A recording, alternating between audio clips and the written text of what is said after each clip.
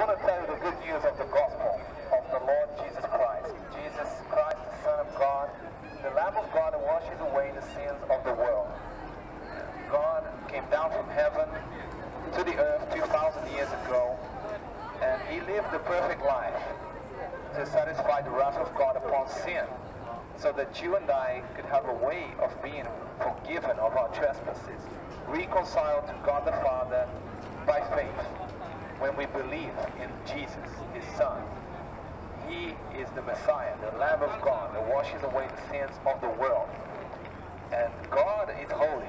God is holy, and the Bible says that we have all sinned and fallen short of the glory of God, and that the wages of sin is death, but the gift of God is eternal life, and that life is in his Son, Jesus. If you have the Son, you have life. If you don't have the Son, you don't have life. Do you have life? You have the Son. Is Jesus Lord of your life? Is he your Savior? You have a relationship with him. Are you born again? The Bible says, unless you're born again, you cannot see the kingdom of heaven. Have you reached repentance? Have you turned to God and said, God, forgive me for all my sins. I am a sinner. I need your grace, your mercy. I cannot make it to heaven by myself. I'm not a good person. I need help. And God is he is faithful and just to forgive us and cleanse us of all unrighteousness if we confess. So have you confessed your sins to God and been forgiven washed by the blood of Jesus? He is the way, he is the truth, he is the life. No man comes to the Father except through him. Which way are you going? There is a way that seems right to man, but in the end it leads to destruction. The wide road that leads to destruction, many are on that path. The Bible says narrow and difficult, straight is the way that leads to life. Only few people find it. Jesus is that way. He is the way. We come to tell you about him. We come to proclaim the good news of the gospel, that you might be saved.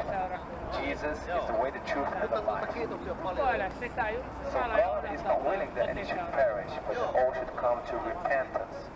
He wants you to reach repentance, to turn away from sin, and to be cleansed, forgiven, and reconciled to God through Jesus. All things were made through Jesus, for Jesus, and by Jesus. You are fearfully and wonderfully made in the image of God, to serve him, to worship him, and give glory to him, to be reconciled to him. Sin separates us from God.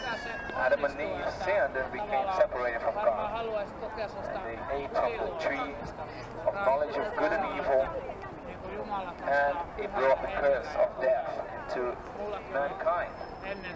But God demonstrated his love for us, that even though we were sinners, we were rebels, criminals against God, that he gave his Son, gave as a gift, so that we could have life. We could have life in abundance. We could have eternal life if we repent and confess that we are sinners, that we humble ourselves before God. We realize that he is the creator, he is almighty, and we're the creature. And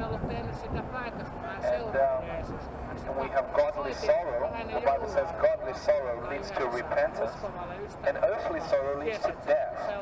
So we have to have godly sorrow about our sin, about our transgressions against God, and to turn to him for forgiveness, and he forgives.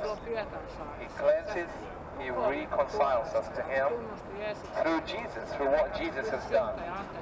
We cannot make it by ourselves. We cannot be good people. Good people don't go to heaven. Forgiven people do.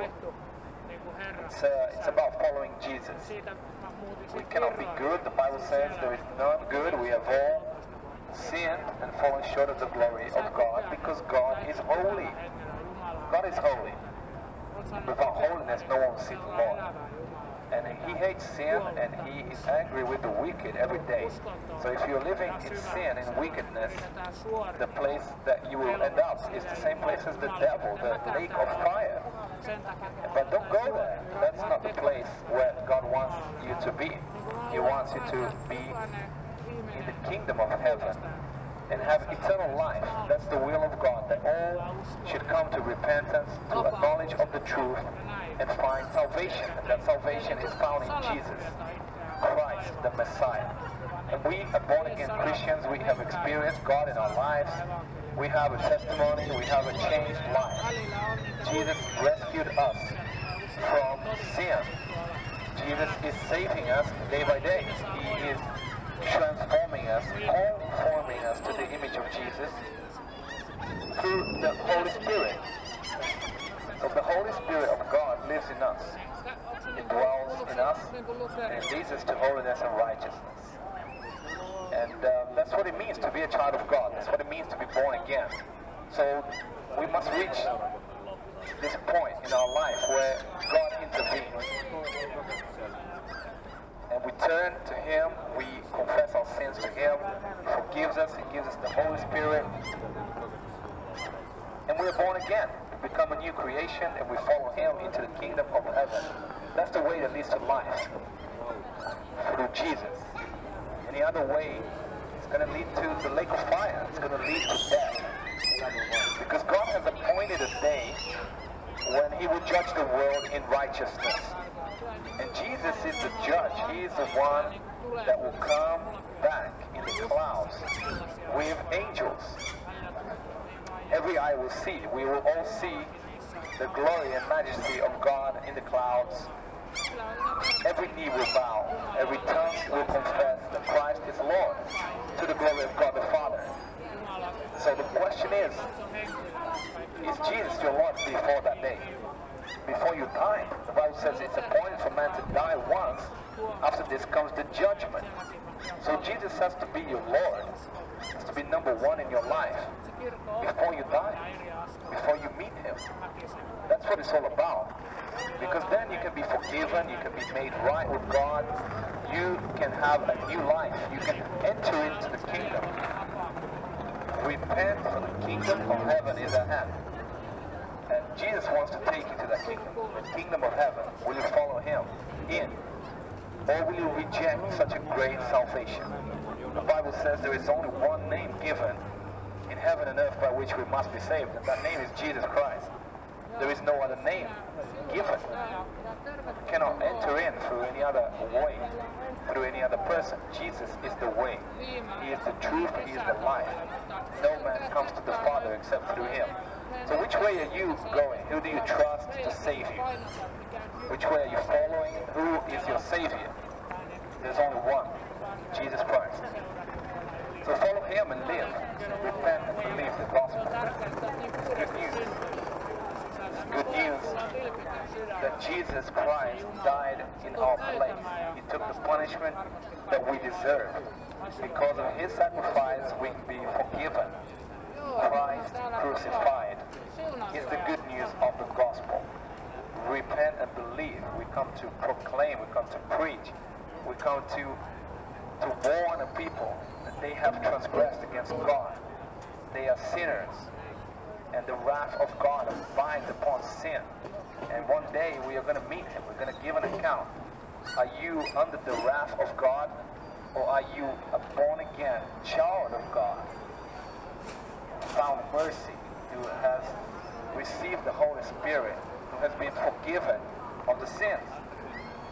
As the Bible says, repent and be converted so that your sins can be blotted out. And times of refreshing can come from the presence of the Lord. You enjoy time in the presence of the Lord. There is joy in the presence of the Lord. Have you had your sins blotted out, forgiven?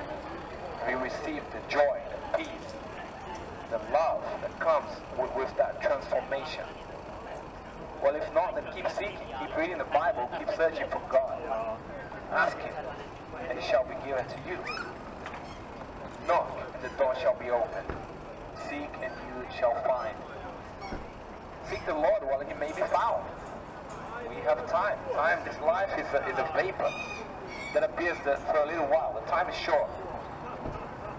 And no man knows what tomorrow is going to bring.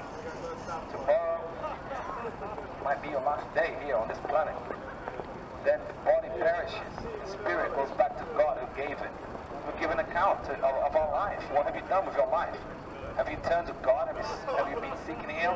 Have you read the Bible? Have you obeyed His commandments? What are you going to tell Him? It's a fearful thing to fall into the hands of the living God. We've got to serve him, worship him in spirit and in truth. And the fear of the Lord is the beginning of knowledge and wisdom. But fools despise knowledge and instruction. We must fear God and keep his commandments. That's the whole duty of man, according to King Solomon, who was the wisest man that ever lived, according to the Bible. So King Solomon concluded, he was a rich man, he had a lot of wisdom, and the conclusion of the matter was to fear God and keep his commandments. So, do you fear God? Do you fear God? That's the question of the day. Because the fear of God leads to reverence, leads to obedience. It leads to the truth. Because God is to be feared and revered. But then comes in his love, his perfect love that casts out all fear. So we begin by fearing God because of who he is. And that's when our eyes are open. When Jesus opened the eyes of the blind. So when we are blind to the truth, we walk around without any fear of God. And when our eyes are opened, then we begin to fear God. We begin to wonder about our helplessness before him. He is a consuming fire. How can anyone stand in front of a holy God? We need a mediator. Jesus is the mediator. The only mediator between God and man is Jesus. We need to go through him. Because no one has seen God. Because he's holy. He's set apart from sin, from evil. So true understanding is to depart from evil. Have you departed from evil? Or are you running towards evil? That's the question. Because God, he hates evil. And there is a place for that. It's the lake of fire. It's a real place. Don't go there. Don't end up there. Repent. Turn to Jesus and live. Confess your sins. Say, God, I have sinned against you. I've lied. I've stolen things. I'm a fornicator. I'm a drunkard. I'm not proud of it. I repent. Change me. Save me. Forgive me. And God is willing to forgive. That's the good news. He is graceful and full of mercy. He wants to forgive us. It's an undeserved, unmerited favor. The grace of God. The grace of God teaches us to deny ungodliness and worldly lusts. It has appeared to all men. The grace of God. So it's not just live as you like. You know, it's about denying yourself, picking up your cross, and following Jesus. So are you doing that with your life? That's the question. Are you following Jesus? Is he number one in your life? Do you have a relationship with him at all? Do you know him? Is he living inside of you? You have the Holy Spirit, you've repented, you've read the Bible, you believe it, you follow it, you obey it, and God is a reality in your life. That's what happens when you become a born-again Christian. Your old life passes away and you become a servant of the Most High. And you serve him, you follow him, you live for him. It's all about Jesus. So has this happened to you? We are here because this has happened to us. We are witnesses. Not Jehovah's Witnesses, not like false religions. They don't save you. We are witnesses because we have experienced God in our life. We have an experience with God. He has changed us from the inside. He has set us free from bondages of sin. I don't drink anymore. I don't need to drink. God has given power to overcome sin. And this is a real event that happens in your life here and now. And you can experience that for yourself. When you repent, turn, you believe, and you call upon his name. With your heart you believe unto righteousness, and with our mouth we confess unto salvation. So we've got to believe in our heart, We're going to confess with our mouth. So what is in your heart? What does your heart think about God? The Bible says that the heart of man is wicked and evil. And it's deceitful. So we cannot trust our heart. We have to follow the Word of God. The Bible. We have to follow God.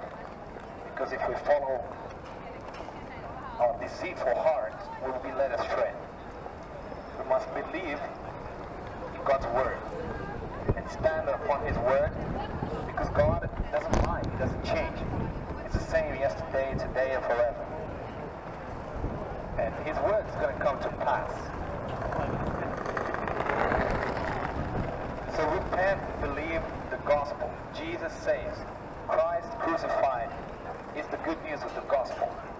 And our part is to turn, to receive the gift, and to seek the Lord while He may be found. Confess our sins to Him.